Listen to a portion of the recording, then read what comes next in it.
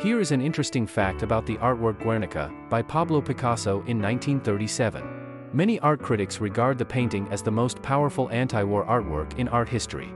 The painting is displayed in Museo Reina Sofía in Madrid. It was painted in response to the carpet bombing regime and addressed the injustice of bombing innocent civilians. However, Picasso did not witness the bombing himself.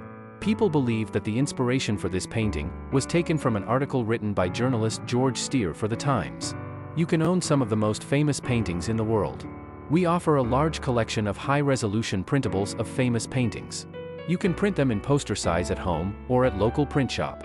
We invite you to visit our website for more details.